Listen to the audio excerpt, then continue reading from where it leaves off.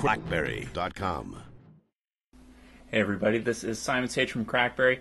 Today we're going to be running through some of the big features in BlackBerry 10.2. These are going to become available to all the other BB10 devices out there, Z10Q, 10Q5, shortly after the Z30 launch later on this month. So there's some pretty cool stuff here. We'll check out the lock screen right off the bat.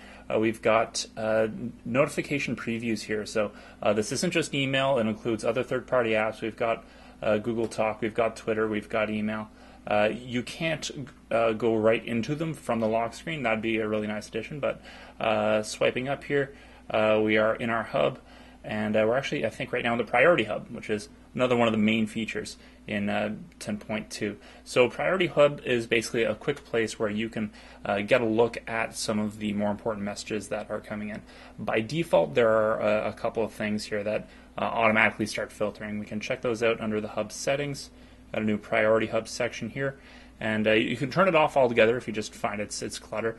But by default, it will flag messages that from people that have the same last name as you, messages that you have started, and messages that are flagged with high importance by whoever sent it.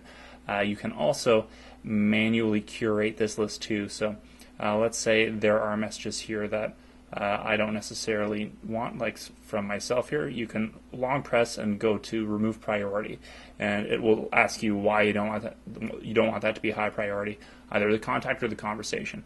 Similarly, you can do that the other way around. So let's say there's a message coming in here that I want to mark as high priority.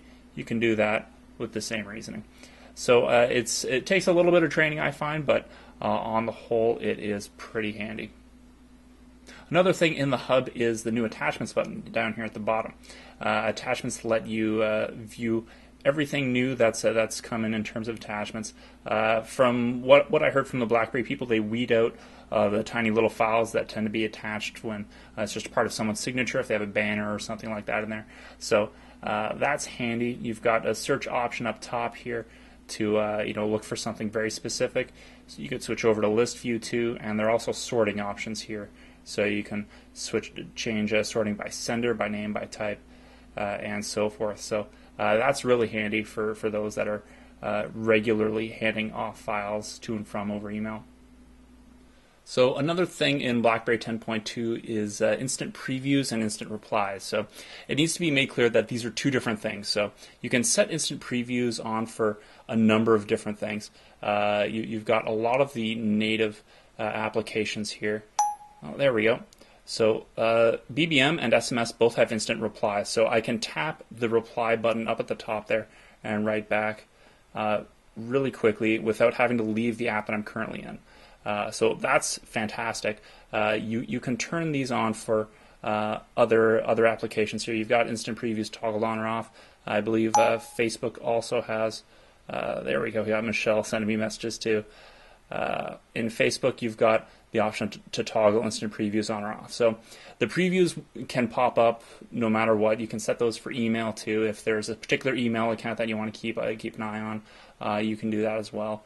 There we go.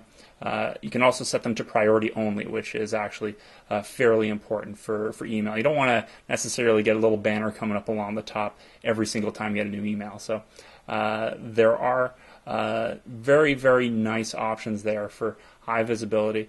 And from those instant previews, you can launch right into BBM as well. So you've got the full smiley menu and what have you. So another really great addition in BlackBerry 10.2 is adaptive sharing. So let's say we've got an article here that we'd like to share.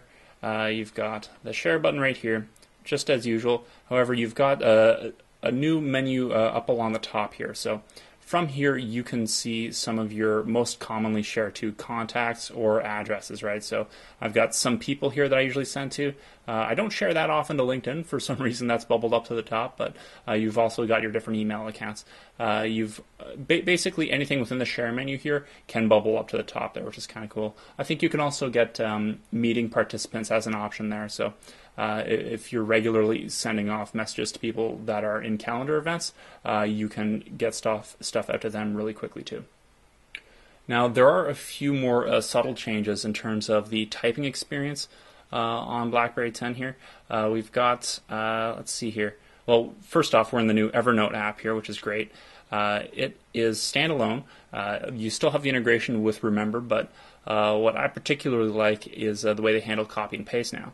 So I can type in a few things here, and let's say we want to copy. We've got these new pop-up buttons here for copy paste. Even a share button, so you can share out a little snippet of text to anything within the share menu, which is pretty interesting.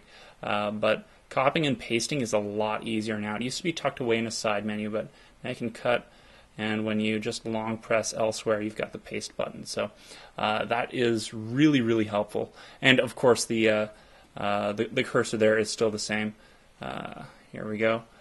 So you can select text as you will. Bob down a little bit. You can also use the new rich text editing that's built into the Evernote application, which is very nice. I believe the Evernote application also includes tag support and also check boxes, which weren't included in the Remember application. So lots of cool, handy new stuff there. So another thing that's brand new in BlackBerry 10.2 is a little feature included in the calendar. So if you long press a meeting that's 15 minutes away, you've got an option here for I will be late. So this can come in very handy for getting in touch with whoever the participants are, and you can say I'll be 10 minutes, 15 minutes, an hour, or I can't attend this meeting at all. And then it just blasts out a message to everybody who's going to that meeting. So small little tweaks like that are kind of found throughout BlackBerry 10.2. Just small refinements on a lot of really great stuff. We've also got other stuff like Miracast display mirroring, which I haven't been able to get to work yet because I don't have a Miracast TV or a dongle that I can attach to the TV, but I'm working on that.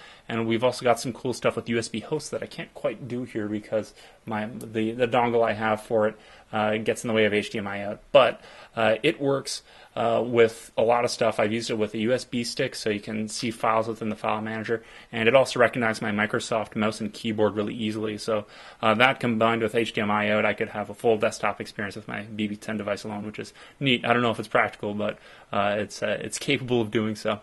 Anyway, this is Simon Sage from CrackBerry, and we've been looking at BlackBerry 10.2.